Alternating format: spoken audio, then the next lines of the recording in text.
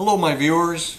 I appreciate the comments on my last video about the relays, and I guess I forgot to add a few extra facts about those relays. So first of all, the actual name, the real live name, generic name, whatever we call it, is a switching relay.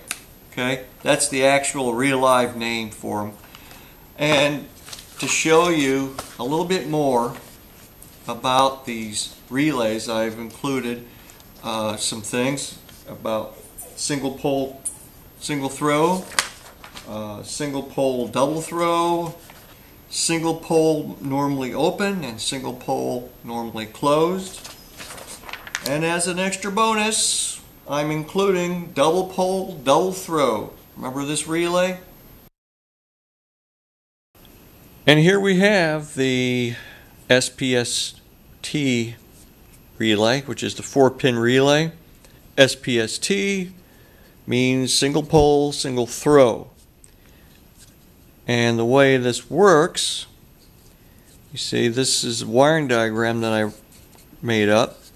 It looks a little bit different from the wiring diagram that is printed on the side of the relay, but it means the same thing. 1 and 3 is your coil, and 2 and 4 is your single pole normally open. So when it energizes, it closes.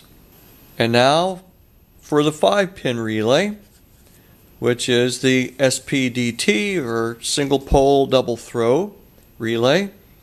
We have here again positions 1 and 3 is your coil, and positions 2 and 4 is your normally open position, and 5 and 4 is your normally closed position. If you take note, on this relay there's really only 5 pins. Number 4 pin is where you would connect your power coming in that you want switched. So when this relay energizes, 2 and 4 close and 5 and 4 open. And now for the 6-pin relay, which is the SPNO and SPNC, single pole normally open and single pole normally closed. And I'm going to explain how this is figured. Just as the other 2 relays I showed you, you would connect your coil voltage to positions 1 and 3. Position 2, like right here, and position 4, which is this pin, is the normally open side of this relay. Positions 5 and 6, right here and here, is where you would connect your normally closed position. So that means when this relay energizes, positions 2 and 4 close and positions 5 and 6 open. Okay, now just as a review, to show you again the type of relay that I showed to you in another one of my videos, which is the 8-pin.